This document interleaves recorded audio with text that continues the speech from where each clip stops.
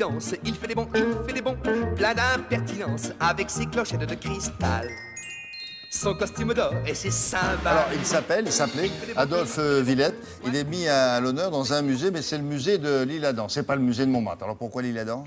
Bonne question. L'Isle-Adam, donc au nord de Paris, dans le Val d'Oise, parce qu'il y a séjourné à de nombreuses reprises. Et c'est bien souvent quand les villes se disent « quelqu'un de connu est passé par chez nous, on va le mettre à l'honneur ». Première rétrospective de cet artiste, vous l'avez dit, qu'on a tous oublié, Adolphe Willette, même si on connaît ses œuvres. En fait, il a été plein de choses à la fois. Il a été caricaturiste, il a été peintre, il a été affichiste de renom. C'était un contemporain de Toulouse-Lautrec, pote de Toulouse-Lautrec. Il a été Pierrot. Alors voilà, c'était son personnage fétiche. Il s'habillait en Pierrot à Montmartre. Et dans ses tableaux, William, il y avait tout le temps un Pierrot triste, un Pierrot mélancolique, qui n'avait pas le sou, qui se baladait comme ça, qui gravissait les marches de Montmartre.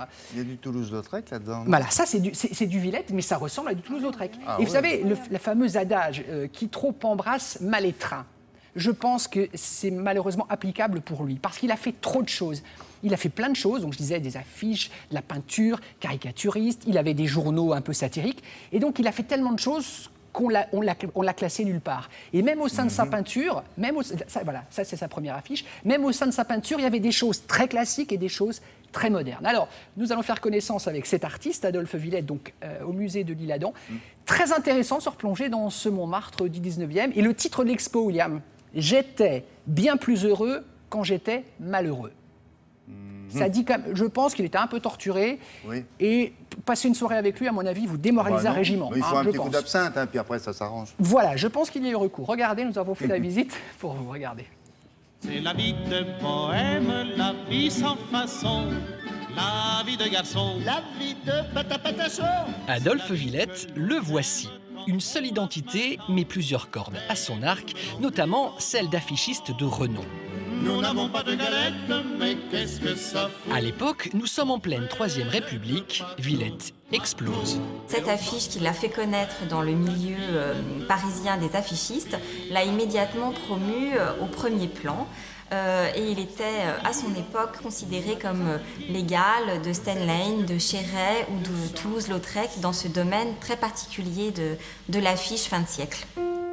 Un artiste qui vante aussi bien les vertus d'un coin de France que celles d'une boisson chocolatée.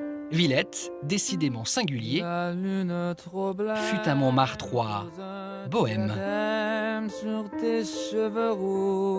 Entre le cabaret Le Chat Noir et la place du Tertre, l'artiste s'adonne à une autre passion, la peinture, avec toujours le même personnage récurrent. On voit ce Pierrot famélique qui retourne ses poches en regardant la fortune prospère, gironde, dénudée, qui accordera peut-être un regard à celui qui l'implore. Cette figure de Pierrot entourée par des chats, les chats noirs, eh bien, ce Pierrot, c'est Willette. Puisque, effectivement, dès ses débuts, Willette adopte la figure du Pierrot comme métaphore de l'artiste. Alors, il s'agit d'un Pierrot malheureux, courant l'aventure, et celle-ci se terminant souvent assez mal. Les aventures de Pierrot se soldent souvent par soit une grande désillusion amoureuse, ou pire encore, par un suicide du dit Pierrot. La valse à Dédé de Montmartre. Derrière la fête, l'alcool, la danse et la joie affichée se cache donc un être sensible, mélancolique, qui ira jusqu'à prononcer cette phrase totalement surprenante « J'étais bien plus heureux quand j'étais malheureux ».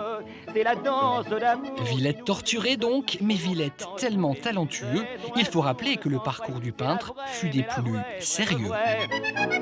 Après une formation académique à l'école des Beaux-Arts dans l'atelier de Cabanel, donc peintre extrêmement officiel, Willette ne parvient jamais à réellement choisir la direction dans laquelle il veut laisser son talent s'épanouir. Et donc toute sa vie, il oscillera entre la tentation d'une carrière officielle et en même temps un appel irrésistible pour des expressions plus spontanées, plus anarchisantes, plus liées à la bohème. Voilà. Et cette indécision résume absolument sa personnalité pendant ses 40 ans de carrière.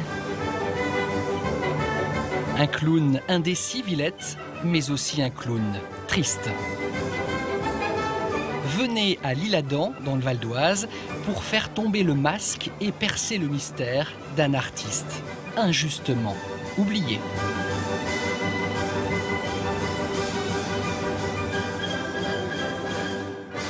On s'aperçoit là quand même que c'était un excellent dessinateur. Oh, bien sûr. Touche à tout, certes, touche à trop. Touche à trop. Et voilà, c'est pas mal, ça, comme ça. Oui, je vous en prie. Ouais, je vais le noter, vous avez un stylo. Non, c'est exactement ça. Merci. Oh, j'ai droit à votre stylo. Normalement, on n'a pas le droit de l'y toucher. Bravo. C'est vrai, mais vous le rendez. Oui. Je voulais vous signaler quand même qu'il adorait Montmartre, évidemment. Il a cofondé, vous savez, la fameuse République autonome de Montmartre, en parallèle de on va dire, de Montmartre, qui appartient à l'État français, évidemment, en 1920. Et en plus, avec Francisque Poulbeau, le fameux peintre de Montmartre, en 1923, il a créé un dispensaire pour les enfants pauvres de Montmartre, les fameux petits Poulbeau. Donc c'était quelqu'un qui avait quand même un grand cœur et qui adorait Montmartre. Donc c'est jusqu'au 28 septembre à l'Isle-Adam, au Musée d'art et d'histoire de l'Isle-Adam. Il faudra envoyer votre copain le Schtroumpf.